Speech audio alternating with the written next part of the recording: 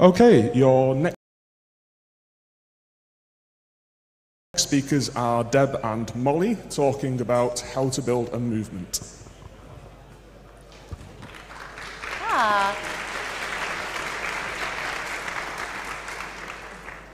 Thanks for coming. This is Molly de Blanc. This is Deb Nicholson. Wow, this is still really loud. It's okay. That's okay. Go with it. Could be someone else's problem. We're going to talk about how to build an all-ages free software movement. If you want to tweet about that topic, you can use this hashtag, or you can use it on other social media, whatever you like. I'm Bacon and Coconut, and this is Molly Millions, M Millions. And let's see. I think the TLDR is here. Great. We believe that in order to build a strong, successful, ongoing movement that can really create change, especially on a global scale, you need to have diverse and inclusive communities where you have a wide variety of experiences and specialized knowledge. Age is one of the particular issues in which we aren't necessarily great at. So what we're going to cover is we're going to go a little bit deeper on why we care, and then we're going to look specifically at what's going on with age in our communities. And then we're going to talk about some solutions we like, some that already exist, and some that perhaps we'll be able to inspire folks here to help us create. So going on to why we care, movements that are successful are persistent and they last for a long time, and that means that you have to be able to pass the torch from one generation to the next without losing kind of what really makes the movement special and motivating, and you know, it can't just kind of degrade into this thing we show up for. And so that means not just communicating how we do it, but why we do it. Great. So we're focused on talking about movements right now. Free software tools are great. I use a whole bunch of them. Deb uses a whole bunch of them. I hope all of you also use a whole bunch of them. But right now we want to talk about how to push a movement forward. Next slide. Great. So free software is a philosophy, and there's a wonderful developmental model that is enabled by this philosophy. When you're building a movement, you're really looking at a long-term plan. And so sometimes you'll do things that don't have short-term payoffs.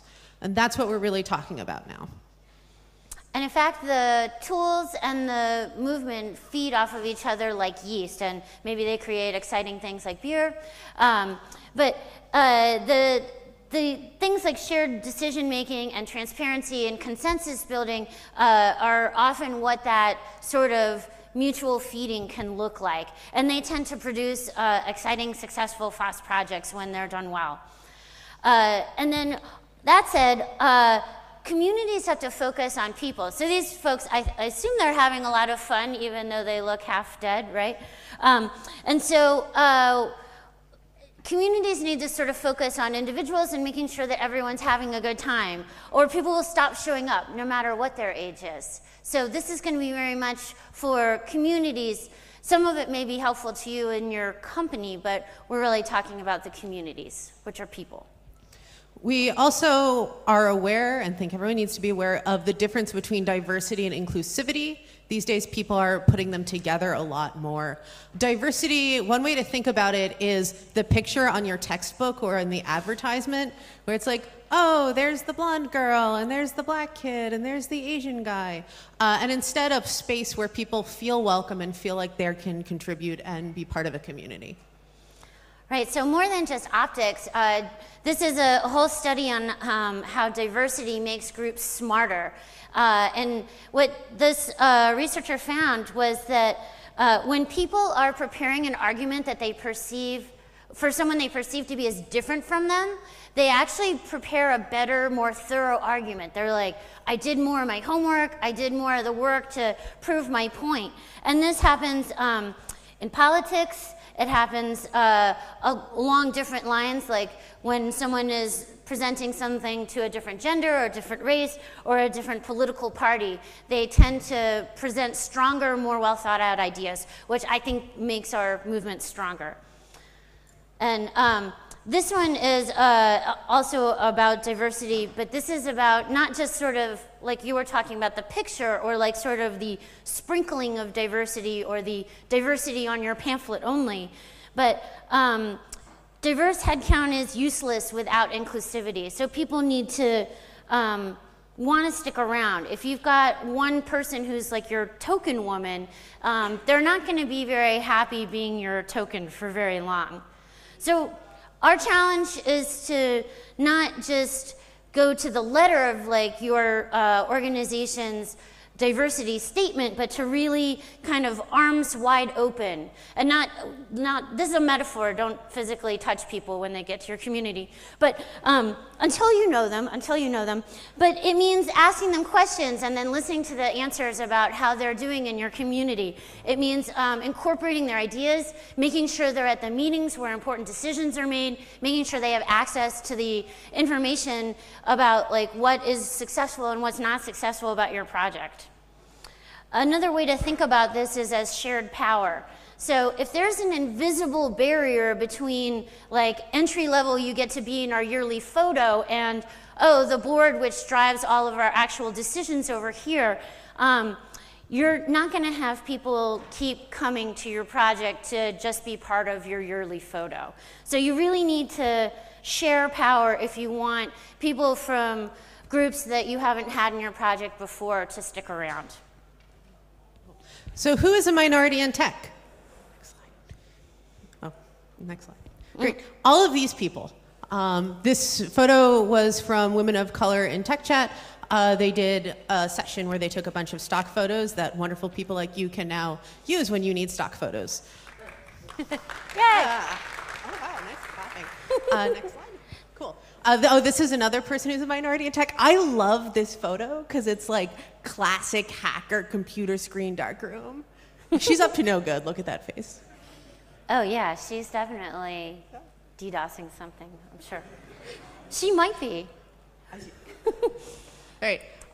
So to be more specific about some groups that are minorities in tech, now we did our best to try to use terminology here that seemed like the right terminology to us. If you know better words we should be using, please talk to us afterwards, or you could tweet at us so that we can do better in the future. So there are minorities of gender, and that usually just kind of means anyone who isn't a man.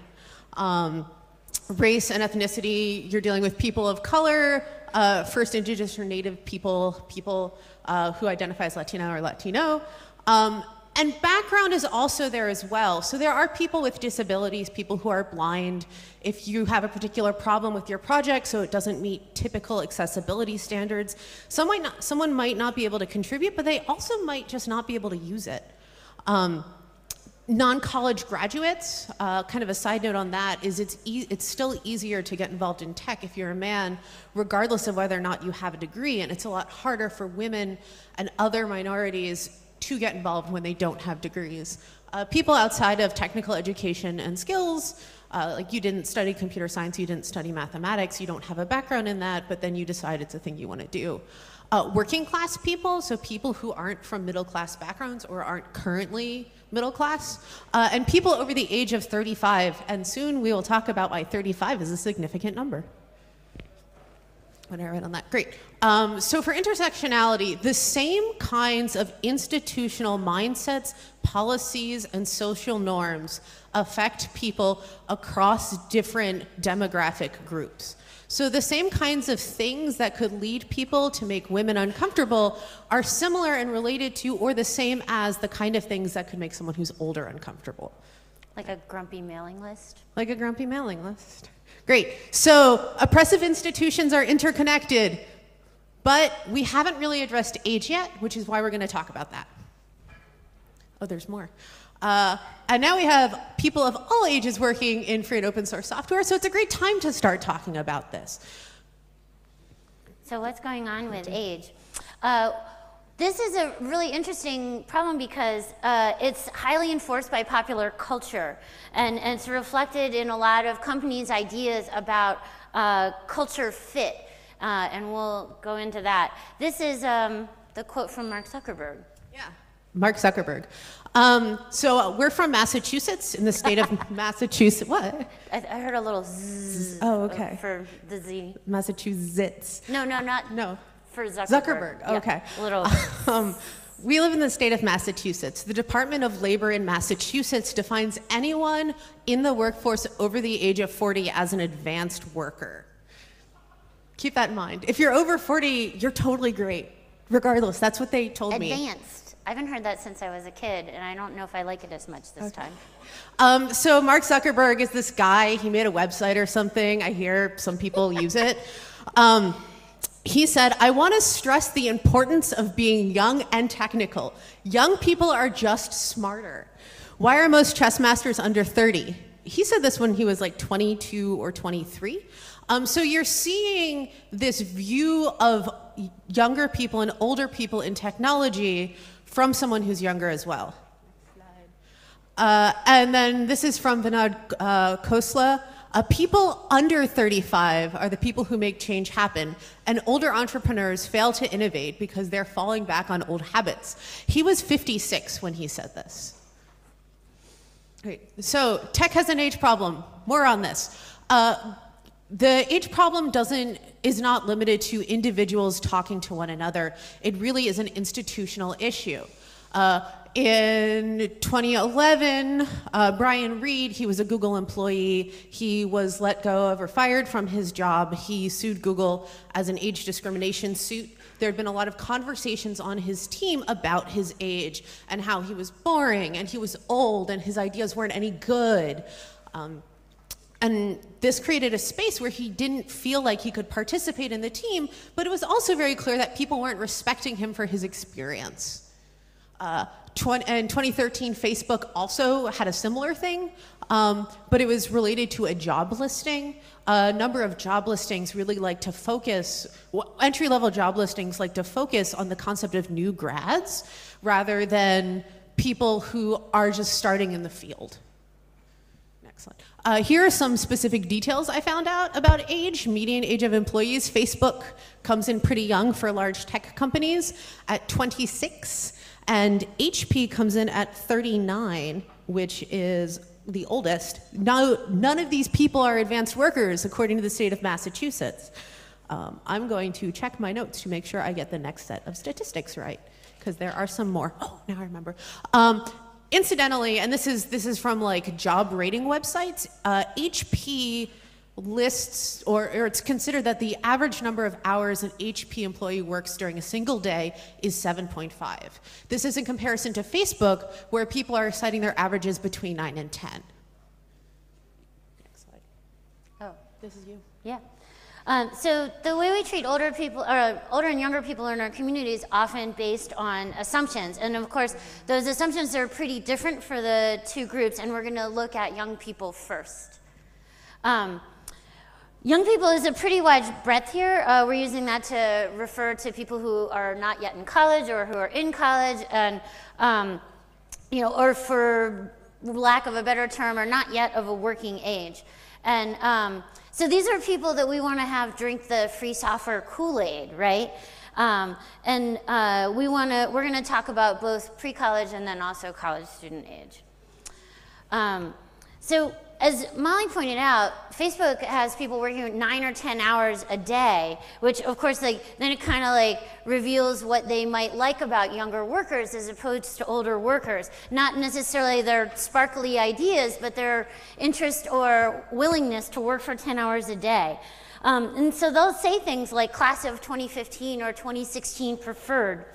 And they try and convince folks, you can treat the office like your home. It can be like your living room. We'll do your laundry for you. Encouraging people to eat at the office. There are companies that if you come in for breakfast and stay till dinner and then 2 more hours, you get a free ride home in an Uber. And so, they really have this down to a science where they get you to come in and do 10 hours a day for as long as possible. Another thing that I think may be happening is that younger people don't have the experience to negotiate work terms, and that includes things like who owns their software, what kinds of licenses they're willing to have their code put under, and of course, like workplace conditions and hours and things like that. Okay. How many of you got involved with free or open source software before you were 24? Wow, y'all are so cool. Okay, now I want to, so who here is currently in some capacity contributing to a project? This can mean you're using it, but it could also mean you're walking around telling people how great it is, you're trying to get everybody using LibreOffice, you're writing code, you're going to conferences, you're running conferences. Awesome. So keep your hands up. I like having the hands up thing. It's like you're participating. Great. Now, how many of you are involved in those specific projects before you were 24? Okay, how many of you while you were still in college? Okay, how many of you are actually Wesley Crusher? That's the next slide. Yeah, there's Wesley Crusher. Cool. In a lot of projects, similar to how you might see like other tokenism, there's also frequently like the token kid, who's this guy who's like super smart and super bright and super sharp, and he's involved and he's everywhere, and everybody's really excited to help him and be involved with him. But that's only one person, and that doesn't mean you're actually creating a space for other people, especially if they're other people who aren't already coming at something as someone who feels empowered to participate and to make space for themselves. Next slide. The Gryffindor Quidditch team is a really good example of this, actually. Because you have Harry Potter. I love Harry Potter, but she picked this slide, by the way. This was not me. So in the Gryffindor Quidditch team, you have Harry Potter, who's just like the best at this random wizard sport, and he doesn't need any training. He just like shows up and he's brilliant from day one. The thing is, generally younger people need more training, and then when you're looking at people who are already graduates, people who've been involved in things for a while, people who have different kinds of backgrounds. So you need to be there and you need to be ready to work with people to get them up to speed. Next slide. One of the ways you do this is mentorship. Having a mentor is really great. You need things. You need handles, you need identities, you need people to tell you when you're being universally stupid. Okay, some of you are Hackers fans at least. I hear a few laughs. So that's where mentors come in, and they're people who are already experienced, and these can be peer mentors, so they can be people your age. Peer mentorship is really great. It's super useful. It's one of the best ways to get people understanding things and interested in them, especially younger people. But it's also just wonderful to have somebody who's looking out for you and helping you develop. Next slide. Kind of one particular example of this is the tools a lot of free software projects use are older tools. I think IRSSI and in general IRC, oh yeah, another IRSSI user over there somewhere. Good job, me too, high five. A lot of like people are now switching to Slack or HipChat, but IRC is still there, and people keep telling me it's hard to use. I'm not convinced it is. It took me a few tries to figure it out, but I'm pretty sure I can generally do it now as long as I don't actually close the screen. So now we're going to talk about older people. Culture impacts what we think and what kinds of assumptions we make. So I spent a lot of time last year looking at when and if actually I could find depictions of older women in tech. And I was going to start looking for women over 50, and then when I started looking, I realized, like, oh, I have to go lower. If I want to look at, like, fictional technical women, I have to see if I can find any over 40. And I was only able to find 4. Like, at all of the, I asked people all over the internet if they could think of anyone. 2 were ones that aged up with their franchise. So we had Samantha Carter from Stargate and Lieutenant Uhura from Star Trek. And then the other 2 were newer shows, but women in a technical / management role, not like, coding at night and guzzling, Red Bull or whatever, but managing people. There's also, Deb failed to mention this, there's the nurse in Star Trek TOS. I don't remember her name, which shows you how important she was. But later in the movie, she becomes a doctor. I just heard a lot of people yelling things Someone at should once. tweet that at us and we'll add it for next time. So the 2 that I found in the technical management role was Nina Sharp from the Fringe show, if people watched that.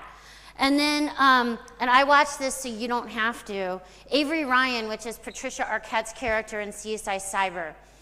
So those were the only two other examples I could find of women in tech. I think CSI Cyber's still on. I've tried to erase it from all my history so I don't hear about it, but... I really appreciate you doing that for me. Yeah, Ernie spent 5 minutes and was like, nope. That's my husband. So a lot of this is very, you know, so it's kind of not, it's not surprising that people can't picture older women in a technical role.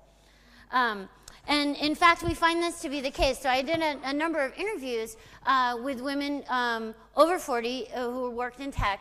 And this is a quote from a 57-year-old woman. And she said that it was really hard for her to, you know, get interviews and new jobs. So like this is during a time when Silicon Valley is poaching each other's employees. They're working really hard to make sure everyone knows like our workplace is the funnest. Like, we're doing the cutting edgest software. Like, you know, recruiters are aggressive. Like, I have like GNU Linux in my LinkedIn, and I get stuff, and I'm not a sysadmin. They don't know I'm over 40, I guess. But every single company in Silicon Valley manages to not hire older women in technology. So a lot of the older women that, you guys know this guy? I love this one. A lot of the older women that I talked to, they said, you know, I did this for a number of years, and I'm done. I'm going to go do something else. Not because they went to have babies, not because, like, you know, the technology changed so fast that they couldn't keep up, but because they were just like, I'm too old for this shit. And they went and they go find another career, something else to do where they don't have to put up with the, like, you know, weird misconceptions and the, you know, failure to be taken seriously. So, and this finally, for the women who do stay, some of them end up kind of getting pushed towards management. And so this woman said, you know, she used to really like working on technical, hard problems, but over and over again, she's been pushed to train young people. So she got to the place where she felt like her only purpose there was to mentor young people and have them realize their exciting ideas, and you could like hang around and teach them how to do the tools and all that kind of stuff. And she's like, I didn't want to be a manager, but like because I'm a woman, they really wanted me to den mother the new coders. We're going to talk about volunteering now. Free software is powered by volunteers. There are more companies who are producing free software, as in people have convinced them that, or they've convinced themselves that what they're working on should be released under a wonderful, excellent free software license, like all of your companies should be doing. But a lot of it is still people who are just interested in projects and who want to get involved. Great. Volunteering is super wonderful. It's one of the places where you can really create communities that are multi-generational, really diverse, really inclusive, because people are showing up for them because they want to be there. They're people who want to help out. They're people who want to be involved. And they're people who are really invested in what's going on. Here are some statistics. I really like statistics and demographics, if you can't tell yet. Here are some stuff on volunteering when you're looking at younger people between the ages of 12 and 18. You're getting about 55% of them volunteering. They're coming in with about 29 hours per year.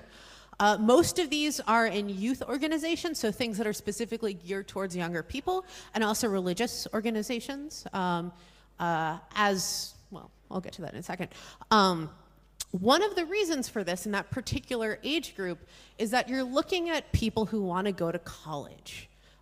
And while it can be laudable, while it can be great, while it can be wonderful that you care so much about something to put in 250 hours of volunteer time while you're at while you're at high school, that's actually not that impressive, according to an admissions officer at some fancy school in Cambridge. Great. When you're looking at retirees, you are getting fewer people total, as in rather than 55%, they're coming in at 42%. What's really great about this, though, and why this is impressive, is these are people who aren't doing it because they want to go to college. They're doing it because they just want to do something, and they want to do this. They're coming in at 96 hours per year, which is really great. Again, there's a lot of volunteering in religious organizations across the board, actually. religious organizations have the most volunteers. There are a lot of reasons for this. Historically, they've built communities. Also, at least in the United States, because religious organizations are all nonprofits, anything you do for one happens to be volunteering. There's another metric when we're talking about volunteers, which is how many people are hitting over 500 hours a year in volunteer time. So 10% of elderly volunteers accrue that many, and this is the largest percentage of people in this like wonderful 500 plus hours per year category. Next. And here are some organizations that are multi-generational. So one that Molly and I volunteer with in Boston is Girls Rock Camp, and this is it's an organization run by women for young women to help them find a voice, be loud, be proud, and play an instrument. And so there's roles for women of all ages to do mentoring, and then a lot of the kids who go through the camp end up being camp counselors when they're 16, 17, 18 years old. And so they've built this kind of like every single age group is represented in there. Another place that we see a lot of intergenerational volunteering is political campaigns. And political campaigns are like, show up, we will find something for you to do. I used to work primarily in local politics in Massachusetts, and older people would show up and stuff envelopes, people would bring their kids in, like all different ages, and it was really, it felt like, there was a real torch being passed, a lot of amazing stories over the envelope stuffing table. Kind of as a quick pitch for that, if you happen to live near one of the many excellent free software and great tech for good humanity organizations, you could consider volunteering at them. They always need people to stuff envelopes. Going back to religious organizations, you see people like the Quakers. They have like the Friends Service Committee. These are people who go all over the world. Some of them are volunteers, some of them are employees, and they're bringing these wonderful things to other places. You also see this with Unitarian Universalists. Habitat for Humanity is another really great example of this, because it's an organization that values like young people who can run around and swing hammers just as much as they value older people who are retired electricians who like can totally just kill like wiring a house. Next slide. So volunteering is great. Younger people and older people like to use their time to do it. Next slide. Oh, no. Boy. There's also, I think, what the point of this section is that we could have more volunteers if we were able to be more welcoming to different age groups. And I think it's integral to the success of the free software movement to have an unbroken chain of people coming in. So we're going to talk about some of the solutions we like. We would like to see a movement where older people with experience can pass the torch to younger generations while empowering them to actually make the movement their own. I want people to be able to ask each other for advice, and for folks, we don't need to put a small handful of older people on a pedestal. And looking to them for advice or all kinds of different things that they might not even be expert in. I'd like to see a situation where young people and old people can put their ideas out there, and the idea is judged on its merits, not by the age of the person who floated the idea. So that's kind of the vision there. So there is some great stuff happening to get young people involved. Penn Manor is a high school where kids help install software on the computers for the rest of the students. They also help do some of the hardware fixes. They're learning how to be like the help desk and all of these different things, and they feel really part of the IT department at their school, which is really exciting. OSU, that's Oregon State University. They have an open source laboratory. They host a lot of amazing free software projects on their servers, but students are training to be sysadmins and learning how to do DevOps type stuff through the school. And so it's like a really great place where they're teaching their students about the importance of giving back to the free and open source software community, but also like giving them the actual specific skills to like host a server and deal with emails and calls about outages and things like that. Can I interrupt a quick sec? Yeah. So if you are a professor or a teacher, consider assigning projects where people can get involved in free software. It's next to you. Great. Oh, it's more me. Okay, great. There are maker days. Some places have them. You know, they're simple projects designed to be comfortable and welcoming and friendly and easy. There are two particular organizations who don't necessarily host Maker Days, but have taken the idea of what Maker Days accomplish. One of them is like a summer camp after-school program called Parts and Crafts, who've constructed these pretty simple kits based around interesting things in technology that they then send out to you, and you can build them and play with them. But all of their documentation is under the open documentation license, which means that they're also encouraging people to go and modify the documentation to kind of make notes about things that they did with it that were either difficult or exciting or new, or how they changed it. Public Labs is a citizen science group that also designs tools, and they also, you know, they're part of the Open Hardware Association, and they are also producing all of their documentation under an open documentation license to encourage people to, again, make these changes, to share them, to participate in these communities, like in these free technology communities, in pretty simple starting ways. There's Scratch and Minecraft and maybe other things. I learned recently that I'm old now, too. I'm not an advanced worker, but I'm old, according to some statistics I read. So I don't know what the kids are doing these days, but you know, there are these wonderful tools that are designed to be easy and to introduce. Oh, there's Little Bits. Little Bits is also super cool.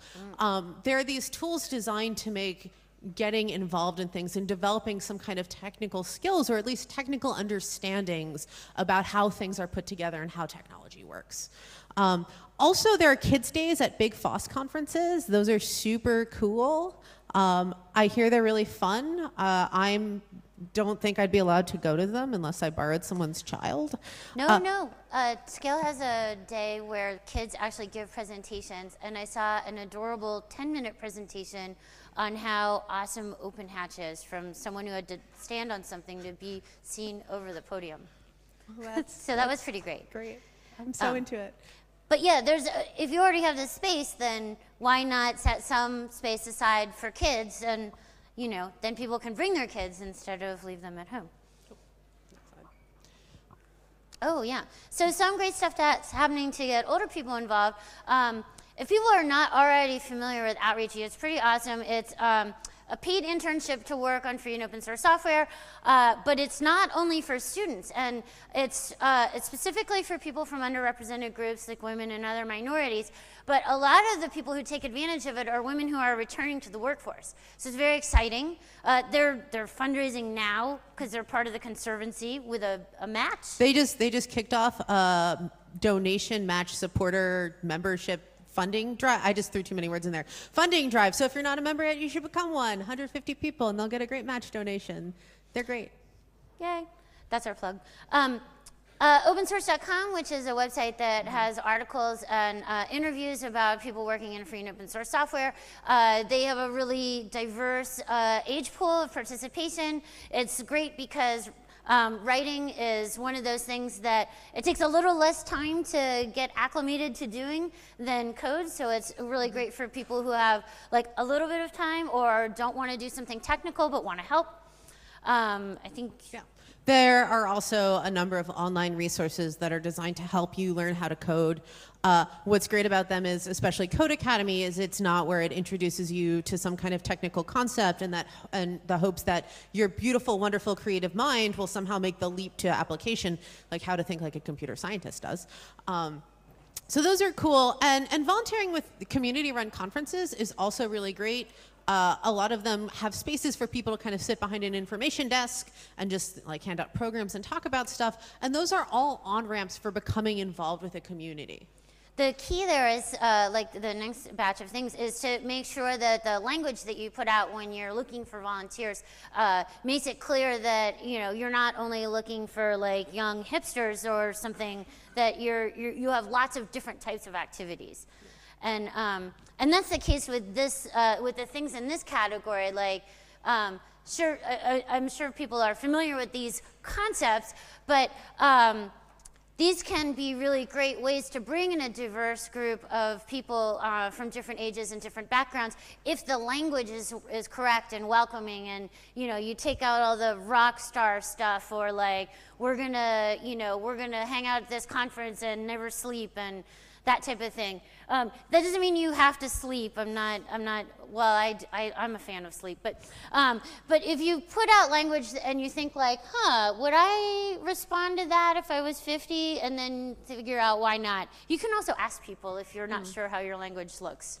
Actually, in studies done with language in advertising for jobs and like internship and mentorship programs, you get higher numbers of applicants who are in minority groups once your language switches to things like mentorship and learning and community and groups and like spaces for you to expand. When you have that kind of language as opposed to language like be a rock star, the number of applicants is just completely different. Right, so if you set the expectation like we'll bring you in and teach you, as opposed to you should already be XYZ sort of person. So some stuff that we'd like to see happen is ways for kids to do non-code stuff, like Scratch and Minecraft are cool, but I don't know, there must be nerdy children out there that want to do documentation maybe, or something like that. That's the point of public labs and arts and crafts. Oh, yeah, which is awesome.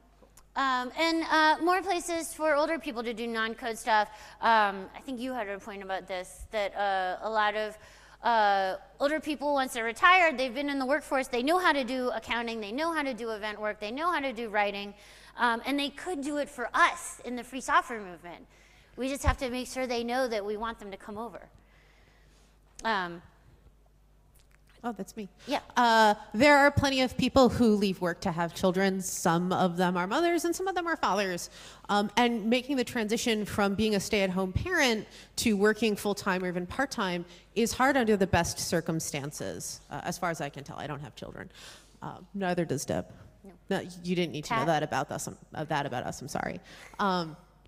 And it's especially rough in technology, though, when you're looking at things that are moving forward that are changing pretty rapidly. If you have your experience from a few years ago when everybody was doing cool stuff with Java, and then suddenly everybody wants C# programmers, and you're just like, I don't even know what C# is. And then youth and junior affinity groups within communities. There are a lot of good examples of this outside of technology. Like there are like young Republicans and young Democrats. There are youth groups within churches. So maybe we should have some more youth groups in free software. You had an idea for the Debettes. Yeah. You wanted for the Debian. Yeah. Yeah. I think that would be great. Yeah, and all ages events at conferences. We're really bringing back this event thing again and again, and part of that is that events are really fun. And it's much easier to be excited about being involved in a community when you already like the people there and you have emotional investment in them. So one way this can look is when you have your social event at night, don't just go to a bar. I mean, the bars are fun. And we're not saying don't go to a bar at all. The point is have other things that are going on as well. Maybe you want to have like a game night or a game space next to another space, which is what Scale does, I believe. Yeah, Scale does. It starts out family-friendly game night, and then people kind of trickle in from the bar, and then like the kids go to bed, and it sort of switches over. And at one DebConf in Portland, the night started out with games, and then it later transitioned to all the adults just drinking lots of wine. And the key is to be clear. If it's going to be family-friendly, say so people know to bring their kids, and then if it's not, you also say so. So you can have two different kinds of events, or you can have a mixed event or something like that. So making space is really important. We're running out of time. I'm going to talk a little more quickly. I'm sorry. Making space is really important. This doesn't just mean having places where people can be vulnerable and share that they don't understand things, but also to make spaces for people to move up or progress, right? You need to be comfortable sitting down when someone else has the turn to stand up. And some ways to do this, you can have someone shadow you, you can make sure that you're sort of spreading out your work, and you have people who are always learning like a piece of what you do if you're the senior person. Yeah. Having new people do keynotes is a great way to do that. And I had another thought, but I don't remember. Okay. Sorry, so here's a call to action.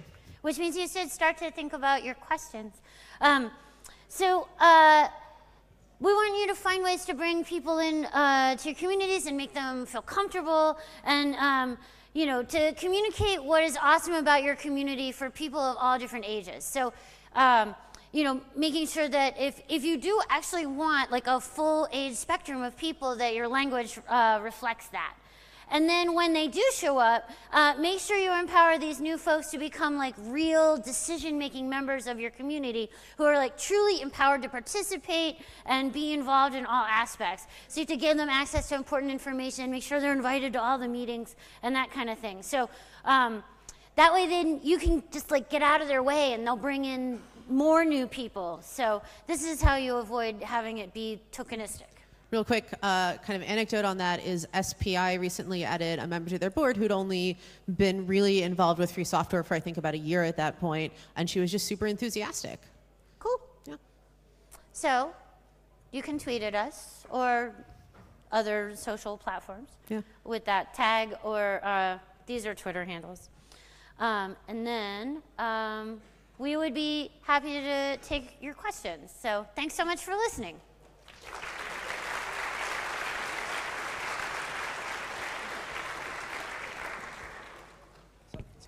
Is that okay? It's Norse Chapel, by the way. Can you speak a little louder? It's Norse Chapel, by the way. And why should being a doctor be any better than being a Norse? Being a good Norse is fantastic. Oh, the Star Trek person you asked about. Oh. Yeah, sorry. Anyway, I'm standing up so people can see that I'm old and I've got top. I don't look good in a t-shirt, right? I came last night to the Delirium Tremens, and the guy at the door quizzed me as if I was some fat Belgian bloke who was trying to wander into the Delirium Tremens, and I had to prove my chops by talking about penguins. Now, I came to a little conference called FOSDEM 17 years ago. Me and 400 other people from Europe came to the original FOSDEM conference. People change, people get older, and we don't all have beards and t-shirts with geckos on them, okay? So, anyway, Thank you for fantastic... the you don't need a beard PSA. Yeah. maybe you ladies... No. Yeah, you can fantastic. get a knitted one on Etsy, I think, if you feel beardless. But great talk, fantastic talk. Thank you. So much. Thank you.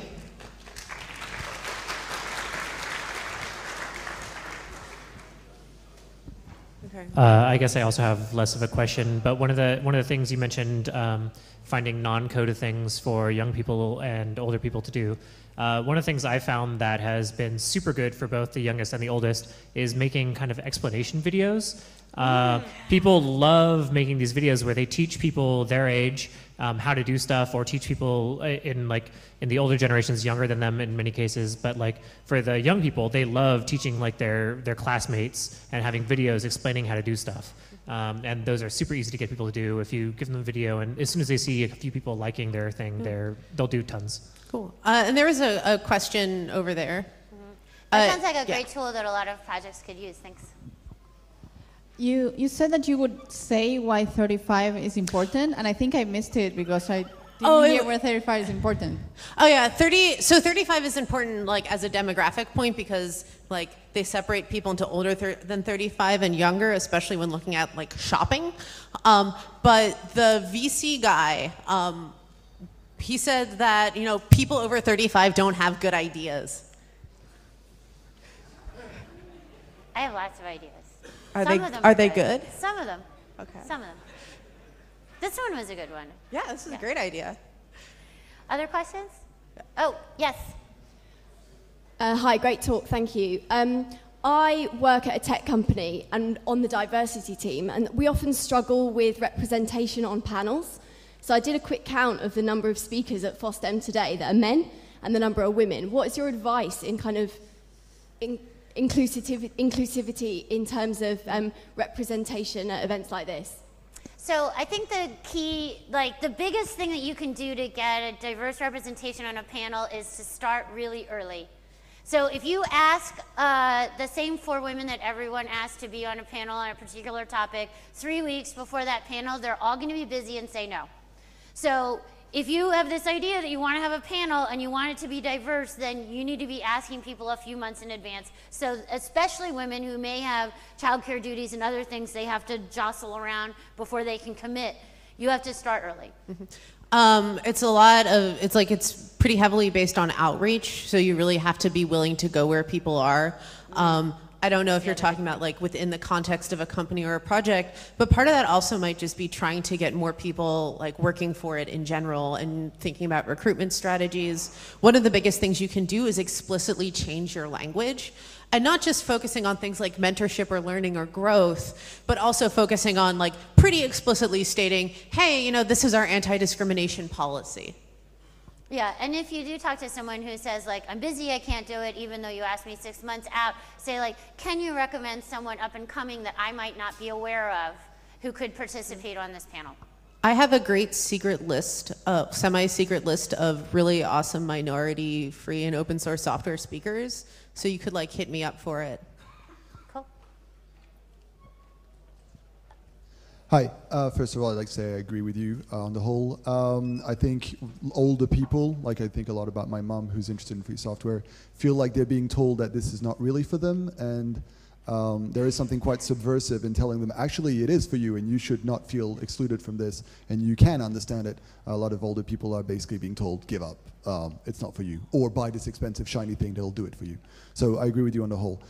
My question, however, is more about some stuff I've seen online, basically some sort of elitist, old school hacker, Eric Raymond crap that is telling us, oh yeah, but we're just going to try and get the special snowflakes in and dilute our elite skills. How do we go back against that? It's clearly quite stupid. We need more people. Yeah, what's your advice about that? I want to make a really quick comment about your comment, which is my mother works in IT. And she's like, oh, free software isn't for me. It's too hard and complicated. I'm not sure I could use it. So I face this problem all the time. Oh. Yeah, so I think what you're kind of getting at is that, like, this, I think, sort of mythical idea that by making our communities more diverse, we're somehow lowering the bar. Which I mean, one, I think that's false. Like, it's really easy to create communities that are comfortable for the people who are already there, and it's a matter of figuring out, like, do you want more diverse participation? Then it means, like, you know, education is a really good example. Like, you talk to people and they're like, oh yeah, like, so I invited teachers to come to our 8:30 p.m. meetings. Guess what? Teachers, at least in the US, they get up like really, really early. It's not that they want like special hand-holdy treatment, it's that they're in bed. You know, so a lot of times it's something like that that's not, that's like, could be logistical, or it could be a language thing that's like, you know, if your company has mustache growing contest, then you're not going to have a ton of women applying. Not because they're like special snowflakes, but because they're like, yeah, that sounds like a bunch of man babies that I don't want to work with. Anyone who says to you that by including more people from underrepresented groups into your project is lowering the bar is actually just wrong. There's been, oh, I hear some clapping, yes. There have been studies on this, right? When you encourage women to take math classes, they do better than men do on average, right? And when you encourage like people of color to participate in like academic fields that, you know, when you're like, oh, they can't, you're like, oh, I'm sorry. There's specifically a thing about swimming. That's an example here. There's this kind of like thing where it's like black people can't swim. But it turns out that black swimmers do better than white swimmers frequently. So I think we have time for just one more. Okay. Thank you for the presentation. Thank you for the inspiration, the recipes, the guidelines, etc. I can find myself in all of those. I'm myself also involved in a couple of public and social initiatives under the radar for the common good, etc., etc.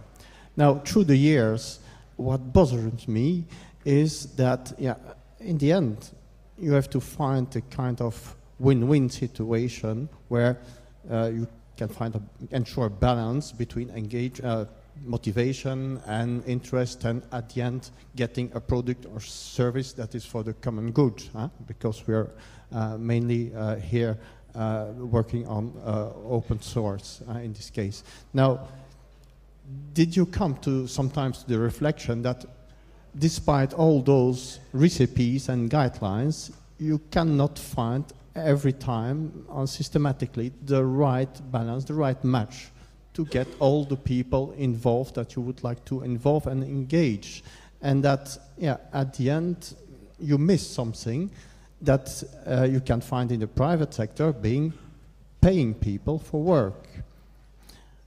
It's a thought, and I don't have the answer myself, but it's a recurrent thought. I ask myself, okay, we're all engaging all those people for producing something for the common good, for everyone, in fact. And at the other side, every work deserves compensation. But is it enough? We're actually out of time. Yeah. I'm sorry. That is a very complicated answer. And know, if you want to that's why talk I about it asked. later, I have some thoughts on it.